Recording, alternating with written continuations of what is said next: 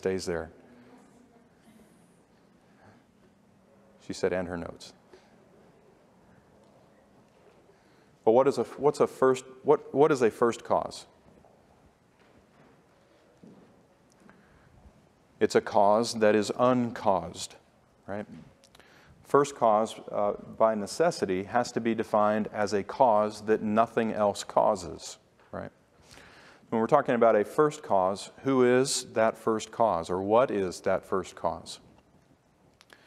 Well, God Himself is the first cause, and in relation to creation, the first cause behind everything is the decree of God, that nothing comes to pass, nothing comes into existence, nothing takes place in God's creation that was not first and foremost decreed by God to take place. And that's just by simple extension, the nature, an extension of the nature of God and the nature of creation. Creation, by definition, is dependent at all times upon its creator. Right? God created this world, but God not only created it and then spun it like a top and just let it spin on, God also sustains it, right? Then the God who sustains it has to keep everything functioning according to His design and His purpose for it. And therefore, that's the first cause. What is a second cause? Well, last week we defined a second cause as a real cause. I know this gets complicated. Again, put your thinking caps on, drink some more coffee. Actually, we don't have any. We need to get coffee back out there. Okay? If you don't want to have the coffee, you don't have to have the coffee. But the coffee, I think next week we should have the coffee available. I'll check with others and see if we're willing to do that, but see if we can have that ready for you guys. But a second cause is a real cause that is itself caused by something else. So it is a real cause. That means it's an action that has real effect. It's an action that has real consequence and actually accomplishes something in this world, but it is itself dependent upon another cause. It's dependent upon the first cause. And in this relationship, we know that God's decree is the first cause, and everything else that takes place in God's creation, accomplished by willing creatures, living creatures, that is a second cause. You guys remember the very helpful and very scholarly illustration that we used last week about the dog? Yes, high-minded ivory tower discussion that we had about the dog. If a dog barks, who or what caused the dog to bark? Was it God that caused the dog to bark, or was it the dog that caused the dog to bark? Or, if we wanted to extend it out, was it the stimulant, the mailman that caused the dog to bark? Which one caused the dog to bark? Well, all of them, in a sense, right? Because a dog can't bark unless God upholds that dog and sustains the abilities that God gave that dog and the properties that define what a dog is. God has to uphold all of that in order for that dog to be a dog. But that dog barked because that dog wanted to bark. There was something in the dog that was driving the dog to bark, right? So there you have a relationship between first cause and second cause. You have God sustaining the dog, God enabling the dog to bark, God causing whatever stimulant was going on outside to affect the brain, to cause the desires, however you discuss desires in a dog, to cause this will in the dog, whatever that may be, to use its abilities to bark. Now, God caused that to happen because God sustained that dog in all that it was seeking to do, but the dog also caused itself to bark because it was functioning according to God's purpose and design, and however a dog chooses to bark, that dog chose to bark. I know that's a dumb illustration, but it's the same principle with us as we live our lives before the Lord. We can't do anything unless God has decreed that we will be able to do it, unless God sustains us so that we can do it. And yet at the same time, the decisions and the actions that we take are real decisions and real actions that have consequences and affect changes in this world. I know this might sound complicated. I'm just trying to summarize. If you have any questions, please feel free to ask for the sake of clarity. So that was the first point of the outline that we're talking about. What is a second cause? Now, today we're going to move on into what is known as the doctrine of concurrence. If you want to write that down. Doctrine of concurrence. Or you could write the doctrine of compatibility.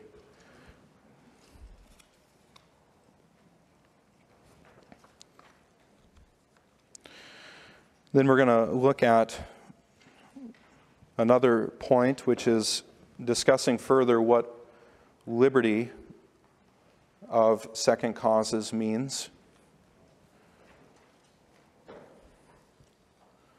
So after the concurrence, you can write liberty of second causes. And then we're going to end on contingency of second causes. What does that mean? What is that talking about?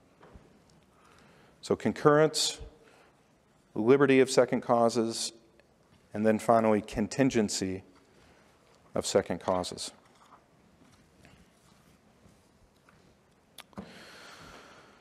All right. You guys ready? I'm going to read this first paragraph, then we're going to talk about this doctrine of concurrence.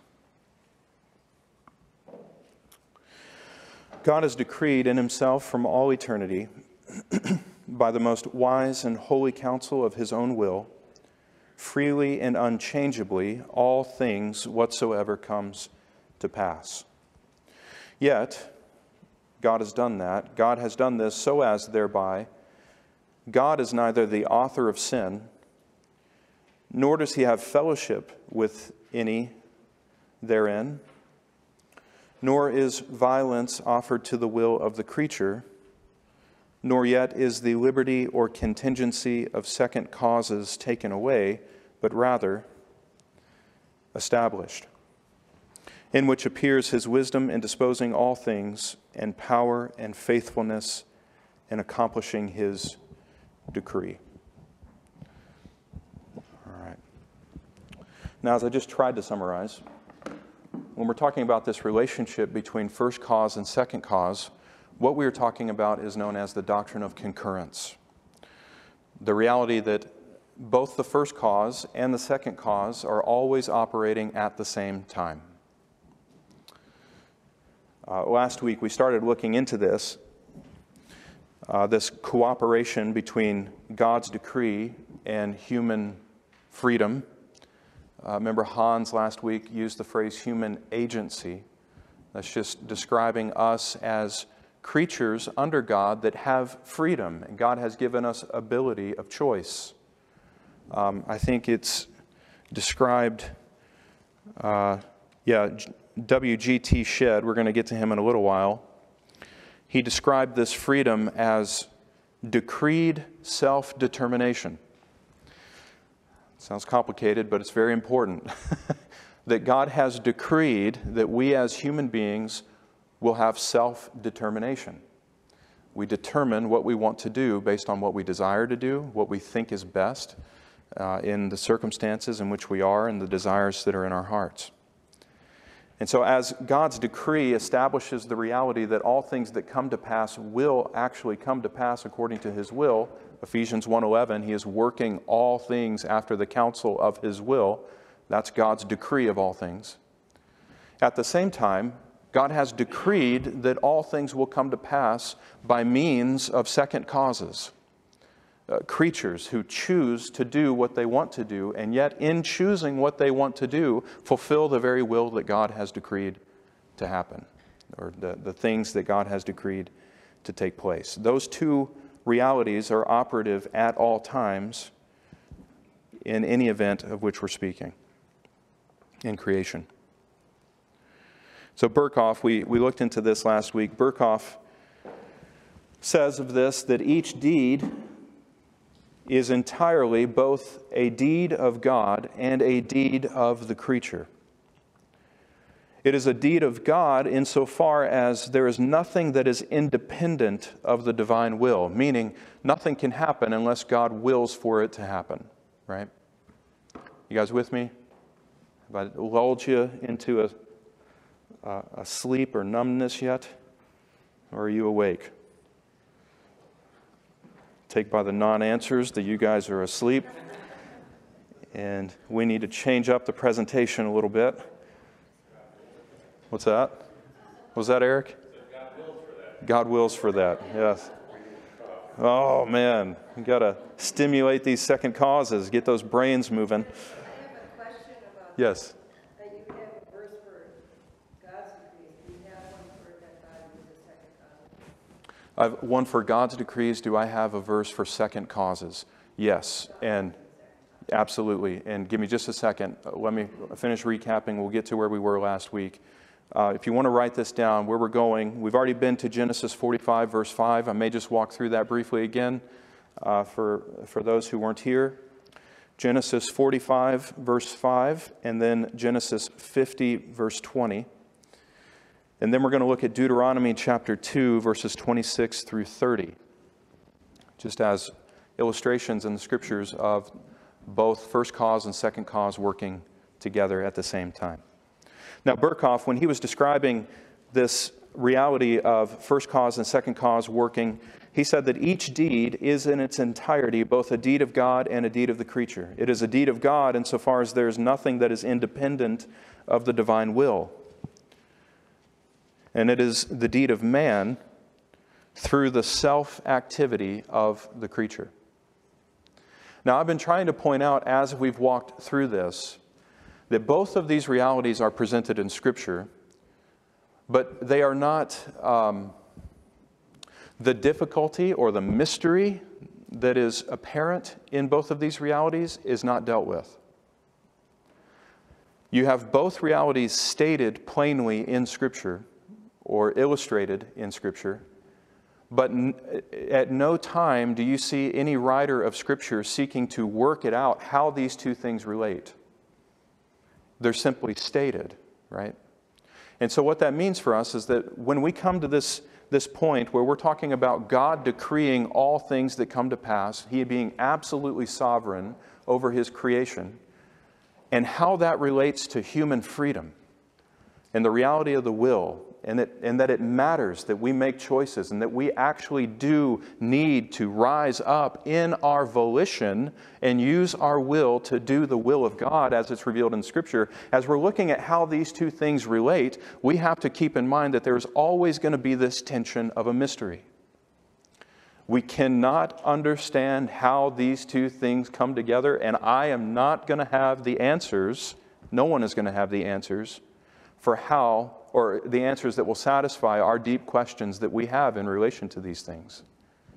In fact, when you try to answer the difficult questions in relation to these two realities, you always wind up going in error on one side or an error on the other. You always wind up diminishing God or distorting the character of God. Or you always wind up exalting man, right, and distorting a true understanding of man. You cannot bridge the gap on this mystery on this side of eternity. Remember the analogy from Charles Spurgeon when he was talking about this very truth, these very truths. He said that they're like a train track, right? As you're standing in the middle of a train track, you've got the two rails and they're running parallel to one another. They never seem to touch, but both rails are there, right? And the train needs both rails in order to get to where it's going. But when you look down the track and in the distance, with linear perspective, right, you begin to see those train tracks come closer and closer together until they reach the point on the horizon where they seem to touch. Spurgeon said that's what it's like when we're talking about the reality of God's sovereignty in relation to human freedom. It's like two train tracks that right now we cannot see how they fit together, how they work together, where they touch. But in eternity, when we get to that horizon point, when we finally reach the end of the track and we are with God in His presence and in His glory, we will see how the two touched in time. But as of right now, we can't understand that. I love that analogy. I think it's very helpful. And it's something that we need to keep in mind, especially as we're now dealing with this doctrine of concurrence, this doctrine that teaches that both God's sovereignty and human will and freedom are operative at the same time, at all times. Right? That they are concurring. There are two currents running together. You've got the current of God's sovereign will, and you've got the current of man's will, both running the same direction and ultimately accomplishing God's decreed will. Hold on, wait for the mic for people who are online. Okay, I was thinking the verse, you are controlled not by the sinful nature, but by the Spirit of God, if the Spirit of God lives in you. So what is the difference then in terms of second causes in relationship to a believer and a non-believer? Well, I mean, in the substance of it, okay, hang on. Clarify what you're asking. Well, okay, if we're controlled by the Holy Spirit, then we're going to be doing what the Holy Spirit wants us to do. So in one sense, secondary causes are really caused, in essence, by first causal or the Holy Spirit. So, and the same way with a non-believer, they are directed or controlled by the sinful nature and are doing what the sinful nature wants it to do. Yes. Okay, a couple things here. First of all, when the Scripture speaks of the influence of the Spirit of God in the life of a believer, it never describes it in a way that makes the believer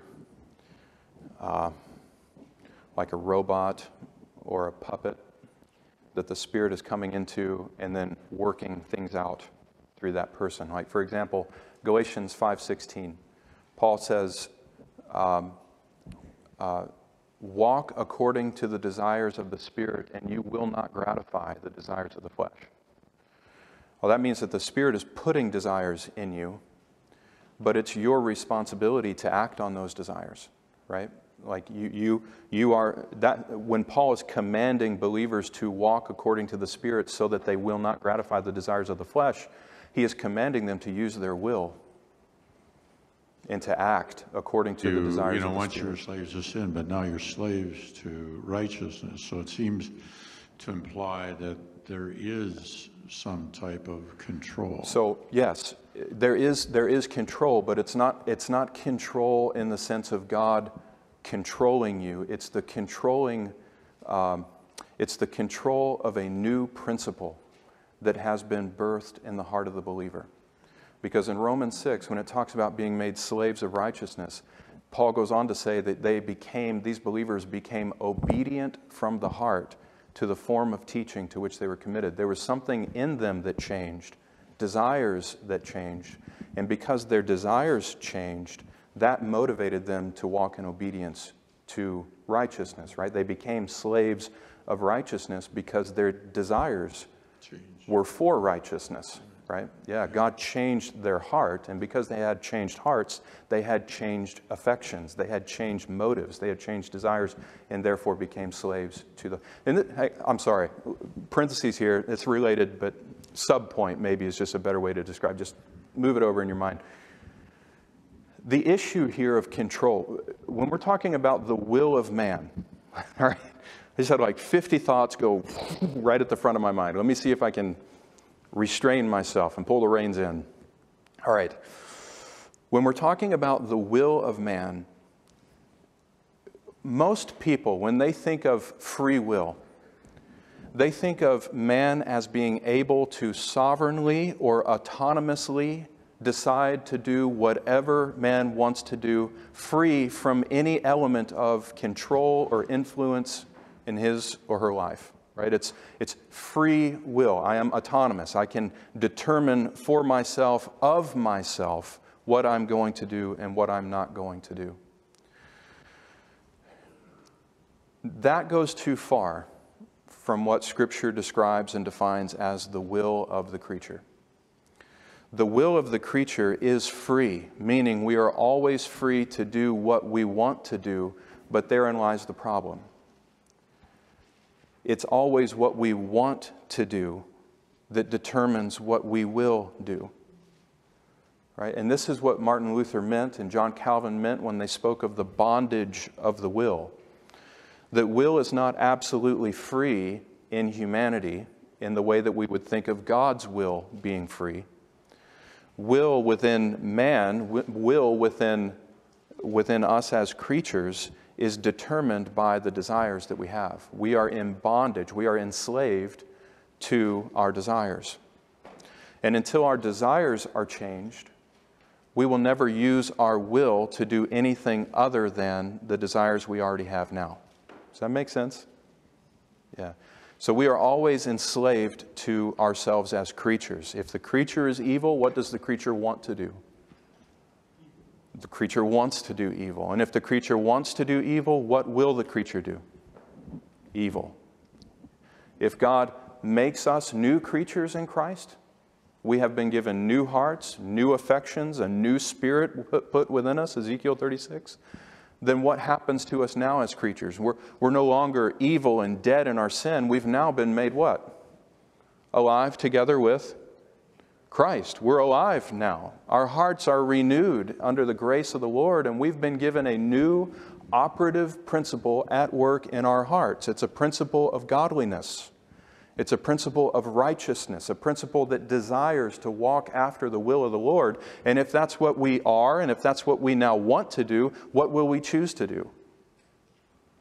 We will choose to do righteousness. We'll choose to do what's good and right in God's eyes. So just clarify. So how do you handle then Romans where Paul says, you know, the very things I want to do, I don't. The things I don't want to do, I do, but it's no longer I who does it, but sin living in me. So there's also a battle there where his will wants to do what is right, but he's overpowered by the sin nature that dwells with him.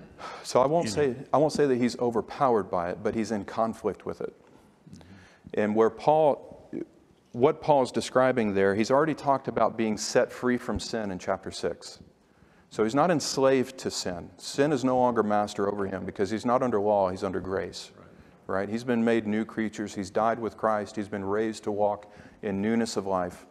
And then in chapter 7, Paul begins to deal with the reality that even as new creatures, we still wrestle against the desires of the old man. Right? Now, the old man, when Paul's talking about this wrestle, this struggle that he's having, he relegates sin and the depraved desires that he's wrestling against. He confines that to what he describes in verse 24 of chapter 7, where he calls it this body of death. Right? It's a body of death that he's wrestling against. It's a law that is at work in his members, his body, that is keeping him captive to the law of sin. Right? When not enslaved to it, he's set free from it. But he says, I see it in my... So, hang on. Let me read it. That would be far more helpful than me trying to bounce back and forth through this. Paul says in verse 21, so I find it to be a law that when I want to do right, evil lies close at hand. Okay, so right there, what has happened internally in Paul's life? He wants to do right. So what has happened to his desires? They've been changed. What have they been changed to want to do? They've been changed to want to do righteousness, right? So I want to do right, but even when I want to do right, Paul says, evil lies close at hand.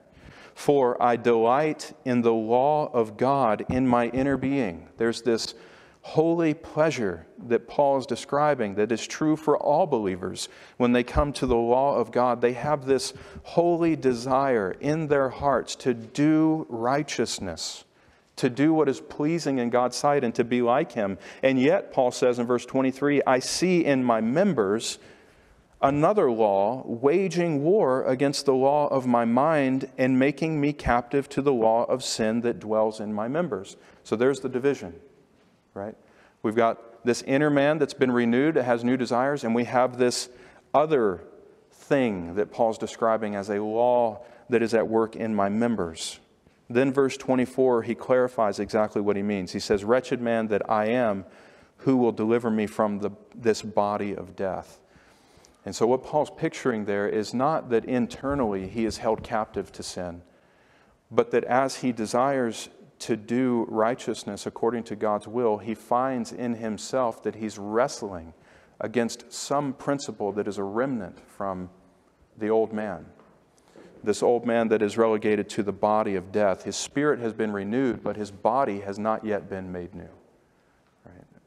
And so until the day of resurrection, until that day of glory, he goes on to talk about in chapter 8, he's going to be wrestling against the principle of the old man, striving to put off the old man in order to more fully put on the new. So I don't know if that answers. I hope I didn't muddy any waters there, but yeah, when we're talking about your point of the Spirit working in the life of the believer, that work of the Spirit is never presented as something that is divorced from the will of the creature. So one of my favorite example of this, if you want to write it down, is Philippians 2, 12 and 13, where specifically 13, where it says that God is at work in you, both to will and to do for his good pleasure. It doesn't say God is at work in you to cause you to do his good pleasure. It says God is at work in you to will and to do his good pleasure. There's an influence of God upon the will, upon our hearts, that leads us to do what he desires for us to do. Is God working sovereignly and in a sense controlling us unto that end? As first cause, yes, he is. But are we also choosing to do good? Are we also choosing to do what God wants us to do? Yes, we are. Because we have renewed wills that long to do what God wants us to do, right? Now, that was only one part that came to my mind in relation to your question. And I can't remember the second part, so I'm sorry. Well, I guess the second part was what is, I guess, in terms of second causes, the difference between a non-believer and a believer in terms of second cause. Okay. I think what you're asking is what is the difference between God as the first cause in the way that he interacts with the believer compared to the way that God as the first cause interacts with an unbeliever. Yeah. We were going to talk about that. I think I'm going to get to that in just a minute.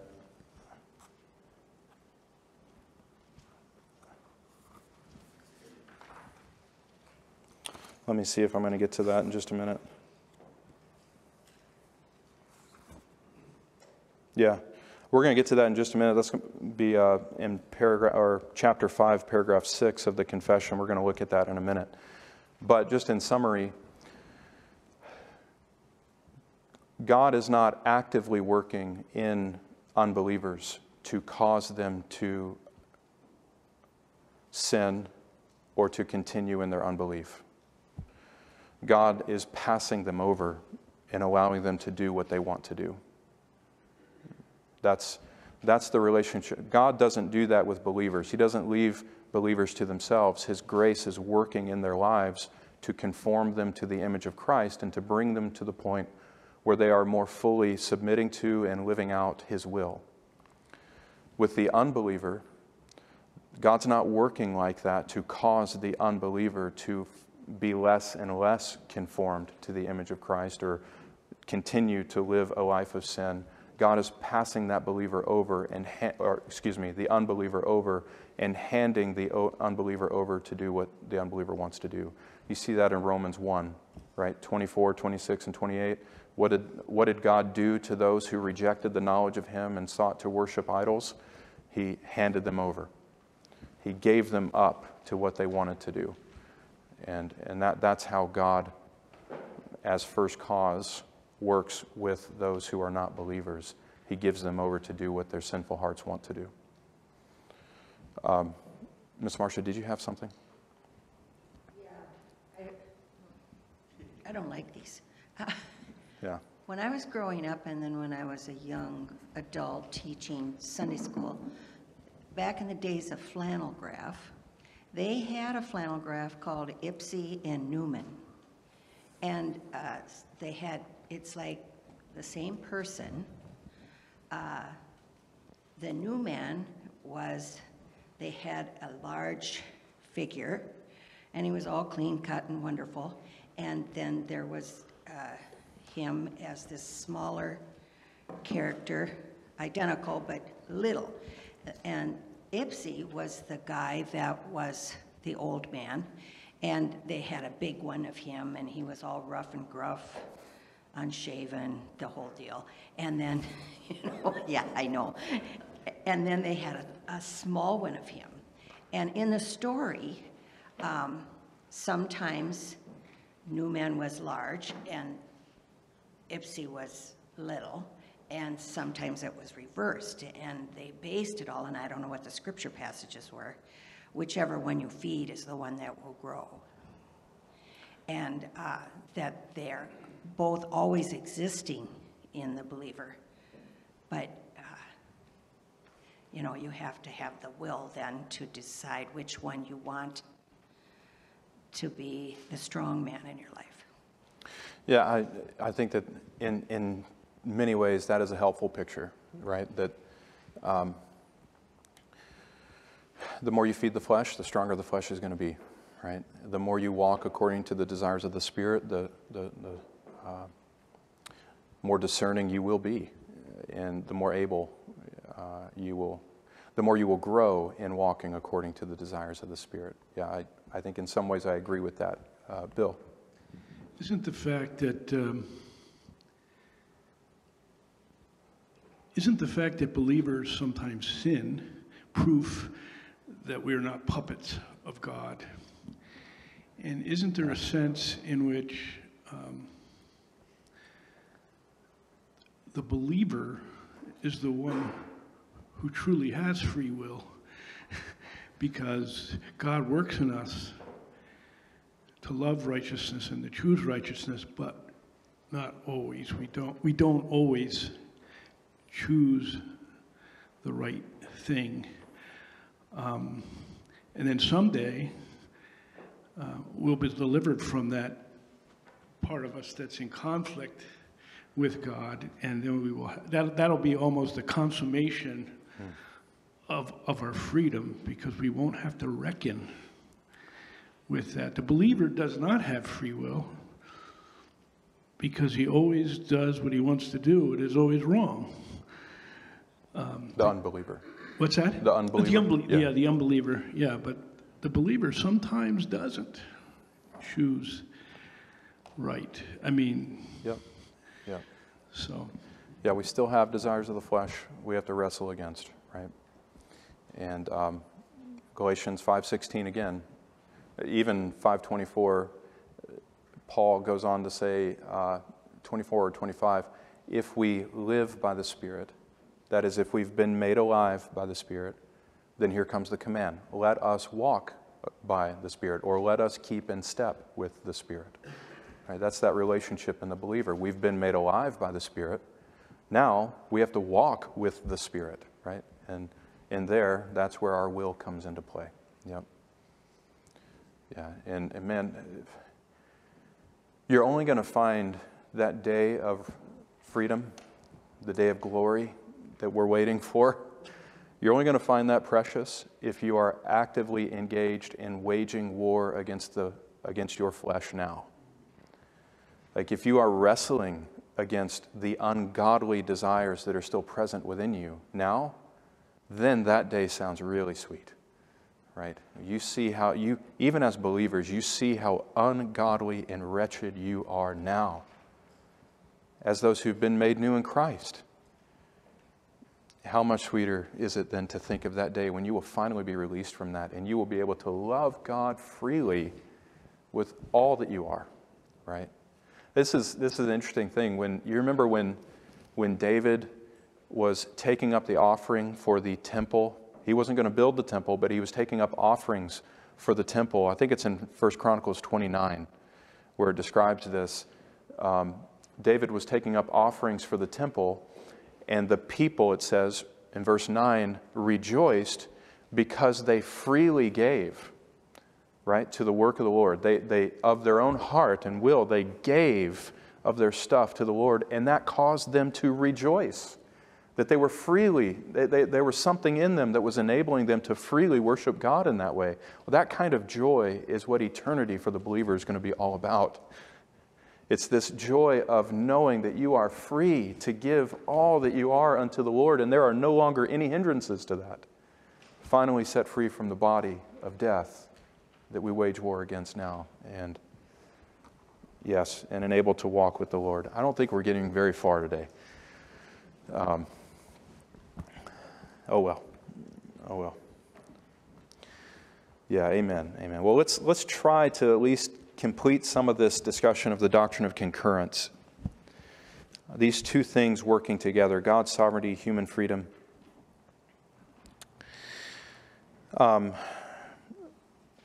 Louis Berkhoff goes on to say, in relation to sin, sinful acts are under God's control and occur according to God's predetermination and purpose, but only by divine permission. Understand what he's saying there? This can be complicated, but let me read that again. Mike, this is getting to your question, right? How does God work with believers? How does first cause relate to believers as opposed to how the first cause relates to unbelievers? Well, in a sense, the first cause still determines what will and will not happen, right? But for the unbeliever who lives this life of sin, in these sinful acts, Berkhoff says, sinful acts are still under God's control according to His predetermination and purpose, that is, by His divine will, decree, but only by divine permission. He permits it to happen. He doesn't actively work to bring it about. Okay? Only by divine permission, so that He does not effectively or efficiently cause men to sin. There's a difference. He doesn't cause sinners to sin. He decrees to permit them to sin. Right? That's where we must maintain a hard distinction there. God is not the author of sin, and He can never be the author of sin.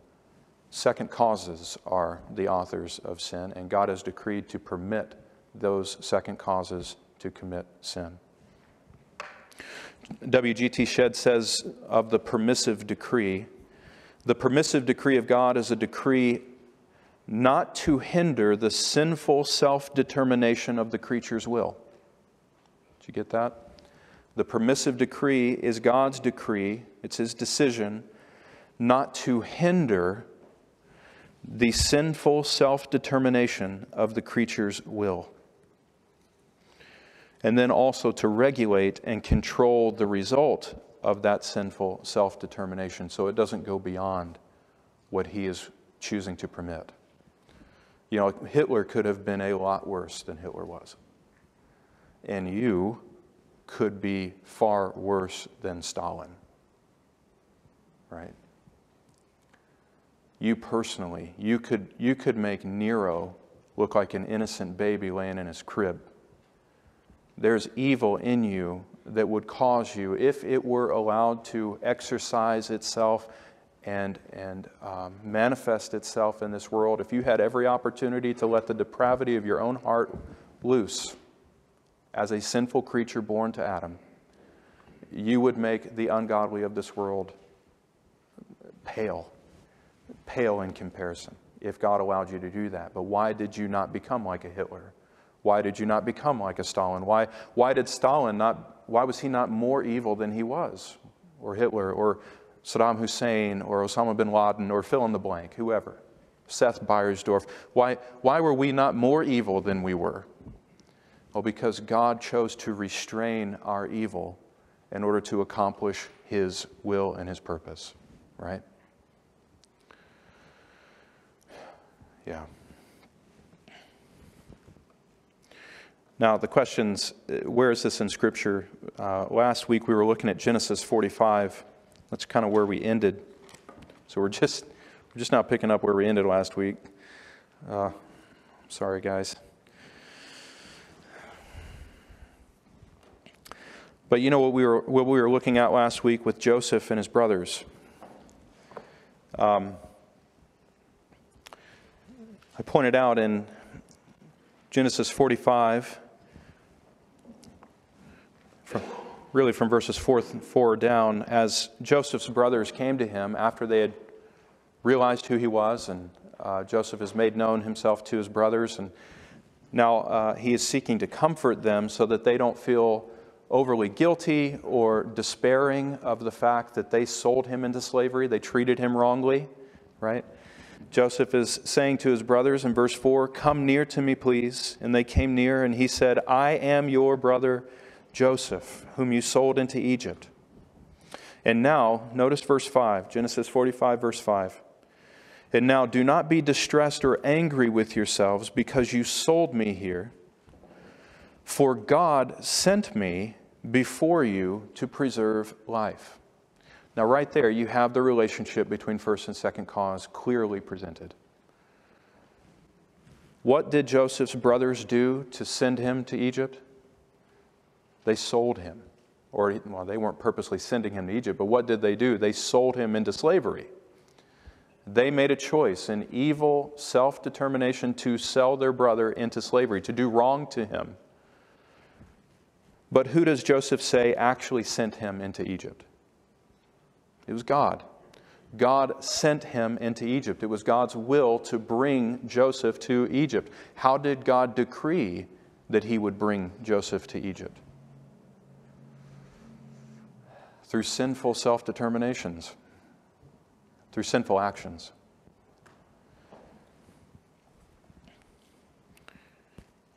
Yeah, he goes on to say in verse 7, "God sent me before you to preserve for you a remnant on earth and to keep you alive, to keep alive for you many survivors.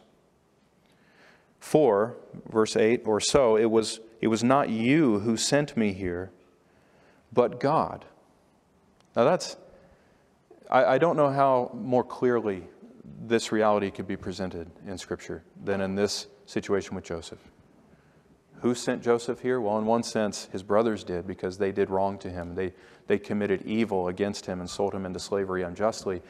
But who actually sent him here? Well, God did, because God had a purpose and God had a plan to preserve life by using Joseph in this way. Now, last week I pointed out what would have happened if any one of the evil things did not take place in Joseph's life.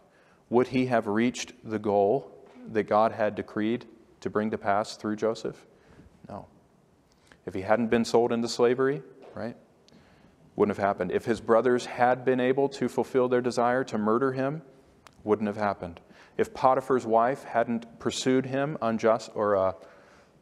seductively and then accused him unjustly because he would not submit to her ungodly designs, if that hadn't happened, Joseph wouldn't have been in prison. If he hadn't been in prison, he wouldn't have been there to hear the dreams of the baker and the cupbearer.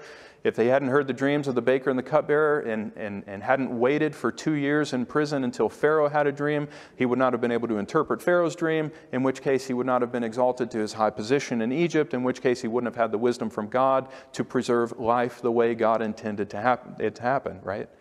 All these evil things that happened to Joseph had to happen to Joseph in order to bring him to the point that God had decreed to use him to preserve life. So you've got that there, that relationship of God overriding evil, not letting it go beyond the bounds of actually accomplishing what he intends to accomplish through it, which is always for good, always righteous purposes, and for the good of his people.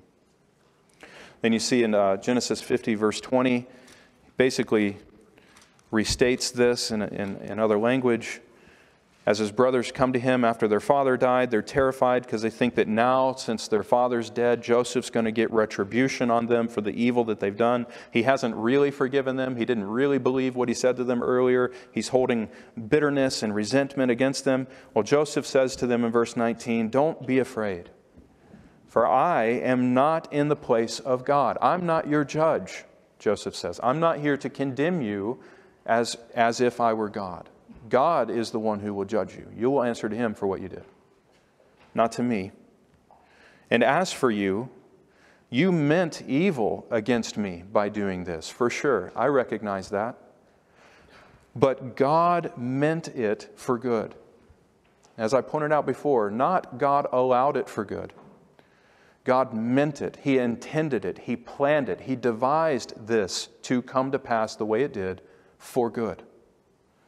And so there you have first cause and second cause operating together in the same event, even in relation to evil, where God as the first cause is making sure that He brings His will to pass in spite of evil, even using it to accomplish His ends. And that's just a phenomenal reality of demonstration of God's power and wisdom.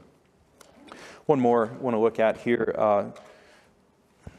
We got a couple minutes. Deuteronomy chapter 2, verses 26 to 30. This is the defeat of King Sihon. You guys remember who Sihon was? King of Heshbon. Verse 26, Moses is recounting what happened whenever they went to war with this king. Moses says, I sent messengers from the wilderness of Kedemoth to Sihon, the king of Heshbon, or Heshbon, with words of peace, saying, let me pass through your land. I will go only by the road. I will turn aside neither to the right nor to the left. You shall sell me food for money. I'm not going to just eat all your food because I'll pay you for it. You shall sell me food for money that I may eat, and give me water for money that I may drink. I'll even pay you for the water. Only let us pass through on foot. And what he's saying, let us pass in peace. We don't want to have any conflict with you. We don't want to do wrong to you. Let us pass through your land in peace. As the sons of Esau who live in Seir and the Moabites who live in Ar did for me, until I go over to the Jordan, into the land that the Lord our God is giving us. Now, verse 30. What did Sihon do, king of Heshbon? Well, he would not let us pass, Moses recounts. He says he wouldn't let us pass. For the Lord your God hardened his spirit and made his heart obstinate, that he might give him into your hand as he is this day. Now, why did Sihon decide not to accommodate the Israelites and allow them to pass through his land? They promised peace. They said, we'll pay you to let us pass through this land. We're not going to do you wrong. We just want to get to the land that's beyond you. We don't want your land. So just let us pass through peace. Why did Sihon decide, I don't think so. We're going to war? Well, there were probably a number of things that were going on during that time. You had all these different wars and all these different fighting, factional elements that were situations that were taking place in the land at this time. It was a pretty tumultuous time whenever God was bringing Israel into the Promised Land. All their neighboring nations were warring against each other as well. So maybe some of that was going on. But ultimately, Sihon chose to go against their desire. He chose not to submit to that because he didn't want to. Right? He despised these Israelites who were coming among them. He decided that he would go to war with them. But what was the ultimate cause for that? Why did he choose not to? Well, ultimately, it was because God hardened his spirit and made his heart obstinate. So who's the first cause here? Who's the first cause? God. How does God cause the second cause? How does this first cause relate with the second cause? What did God do to his heart? He hardened his heart. Now, was that unjust for God to do that? Was it wrong for God to harden this man's heart so that he would ultimately be judged and fall condemned under the hand of Israel? It wasn't wrong for God to do that. Was Sihon a sinner? Was he an innocent God worshiper who was out there just minding his own business and praising the Lord and just in awe of God's creation and giving God the glory that God deserved? And then all of a sudden, God decides, I think I'm done with you. I'm going to wipe you out. Is that how it worked? No, it's not how it worked. If you know anything about these people, they were wretched people. Child sacrificing, homosexuality endorsing, marriage destroying, no boundaries, lawless, immoral people. Sounds very much like our country today, right? And God was not unjust in judging them by hardening his heart. Now, what does it mean for God to harden his heart? It simply means that God gave him over to what was already there. That evil principle was already in his heart, and the Lord just handed him over to act on it. And so, here you have God's intention to bring Sihon to judgment through Israel. And he does so by Sihon's own willful obstinance, right? His own hardened heart, acting upon his own hardened heart. Now, there's one more example that I wanted to bring out, and we'll end on this, and I won't take you through these passages and draw it out too long, but Sam Waldron says in his commentary on the confession, he says at this point that God is not the author of sin because he does not by his own immediate causation bring sin to pass. It is the responsibility of the second cause who willingly engages in sin. This is illustrated by God's decreeing that David should sinfully number Israel. Do you guys remember what happened when David numbered Israel? What happened then? The Lord sent pestilence among Israel and judged the nation because of David's act. Now, if you go to 2 Samuel 24, verse 1, it says that the anger of the Lord was kindled against Israel, and he, meaning the Lord, and he incited David against them, saying, "Go number Israel and Judah." So the Lord was angry with the people, and the Lord incited David to go number them so that God would bring judgment upon them. Now here in this verse, it's all in the hands of God. God is the one doing this. He's the one inciting. He's the one bringing the judgment. Now you go to 1 Chronicles chapter 21, verse 1, and it says this, referring to the exact same event, it says, "Then Satan stood against Israel and incited David to number Israel." So 1 Samuel 24:1 or 2 Samuel 24:1, it's God who incites David to number Israel. 1 Chronicles 21:1, it's Satan who incites David to number Israel. Well, which one is it?